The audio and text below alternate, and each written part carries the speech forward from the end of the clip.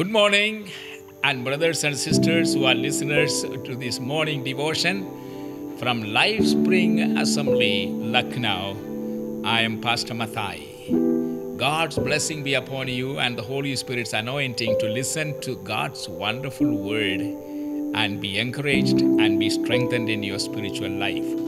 Today's meditation is centered around the Gospel according to St. John chapter 12 verses 20 to 26. And I must read this. The Gospel according to St. John chapter 12, 20 to 26.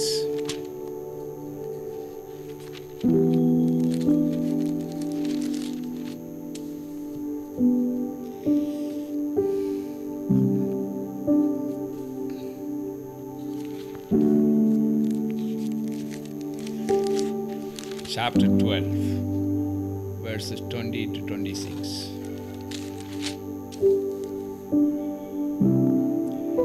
Now some Greeks were among those who went up to worship at the festival. So they came to Philip, who was from Bethsaida in Galilee, and requested of him, "Sir, we want to see Jesus."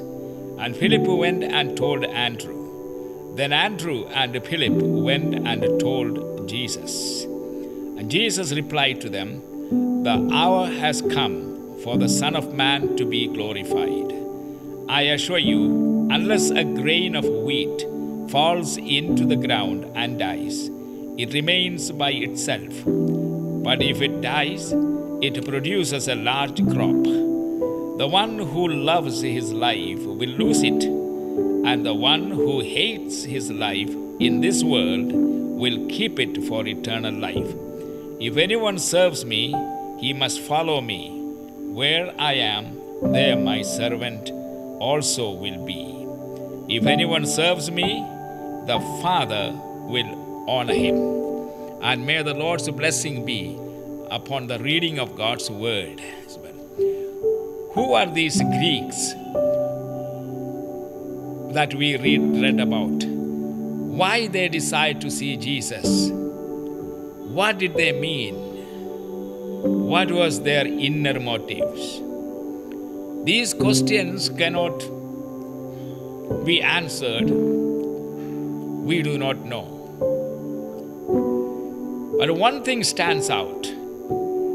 There are more things going on in some people's minds than we are aware of. One thing is certain. There are people whom we do not even expect seeking for truth, hungry for the knowledge of the true and living way to eternal life. Like the wise men, perhaps these men may have understood that Jesus is the hope for humankind. So there are three things I would like to bring to your attention. Number one, death is the way to spiritual life and glory. The passage that we have read deals with that. That's what the passage says. If you want to live eternally, then you must be prepared to die to yourself. And so the first thing that we understand from this statement is Jesus came to carry a cross, not to wear a crown. And this is what the Jewish religious leadership did not understand. They were expecting a Messiah who will come and immediately wear a crown. But Jesus came like a servant. He came to wear a cross, carry the cross, not to wear a crown. His kingdom was to begin with a crucifixion, not with a coronation. And the second truth is, Christ's death was to be the source of spiritual life to the world.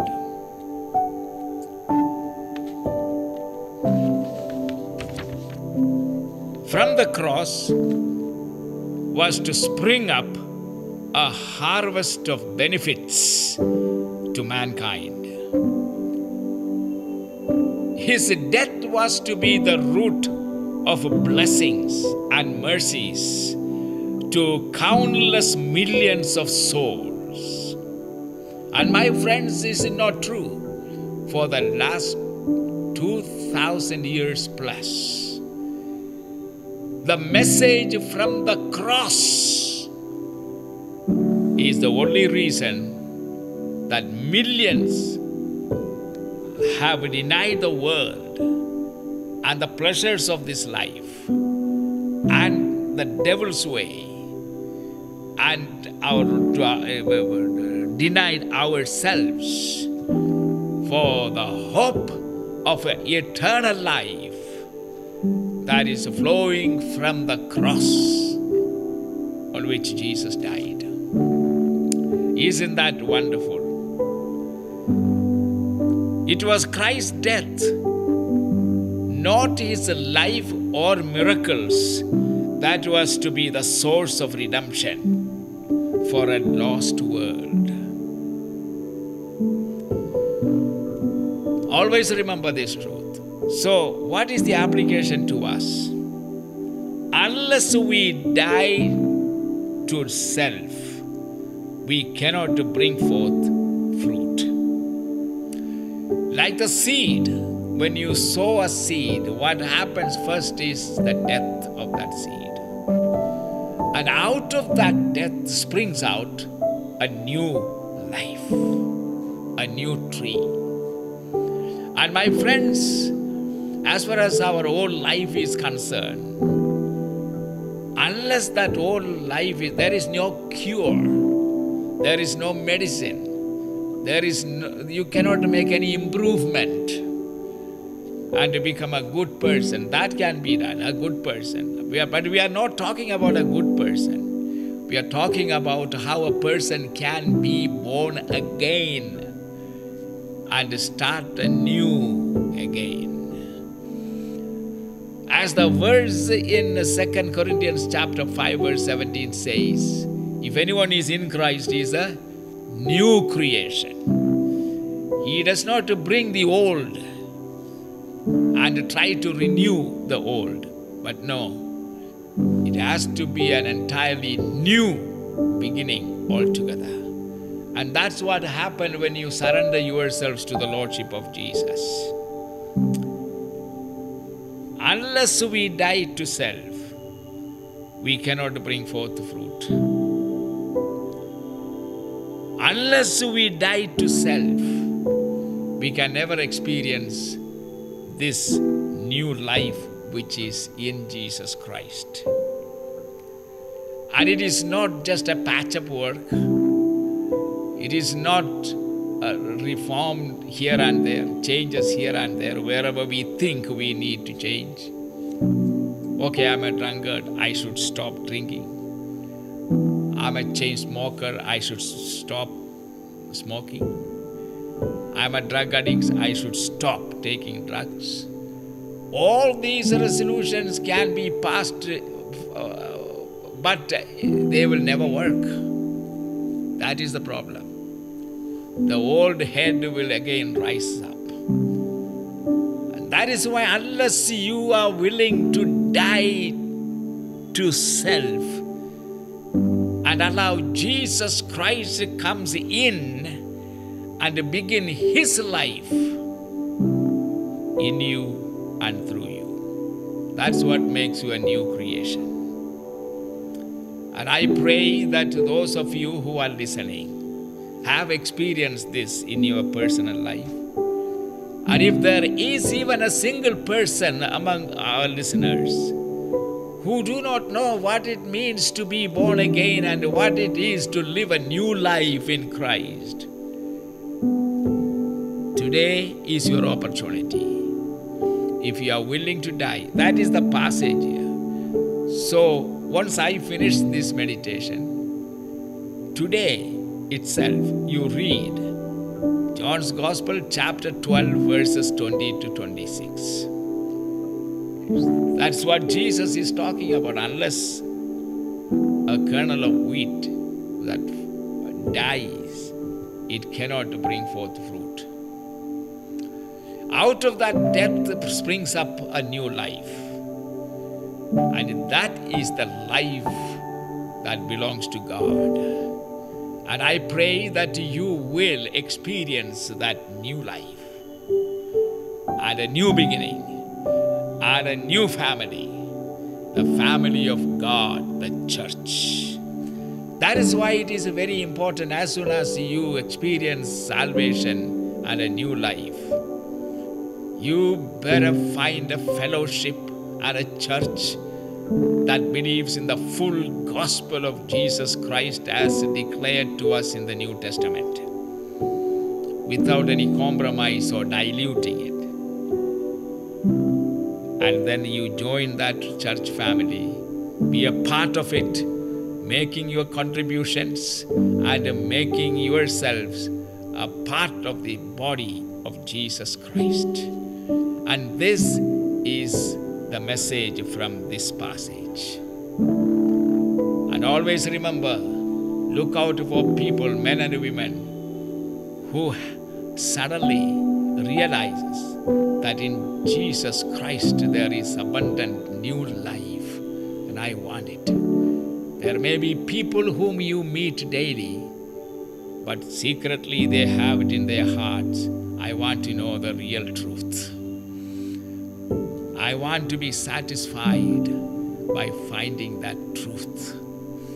That truth has to be a living truth, brought into this world by a living reality, living person. And that person is none other than the Lord Jesus Christ. If you have not acknowledged Him as your Lord and Savior, do it today, right now. Bow your head, because He loves you. That's why He came down and He was willing to die. And through His death, there is hope of a new life springing up within us if you acknowledge Him as the only Lord and Savior. Give Him an opportunity to change you. He loves you. That's why He went to the cross and died for you and shed His blood for your salvation, your forgiveness of sin. And thus you have an opportunity to be born again and begin a new life that will lead you into eternity, to live with Jesus, with God, who is holy forever and ever. Amen. And those of you who have received it, enjoy it every day.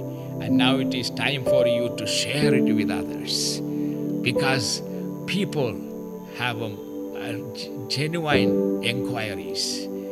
They may not express it, they may not tell you, but with prayer, you can find them and lead them to Christ. This is a great day. The rest of the day, the time of this day, spend profitably in the presence of God.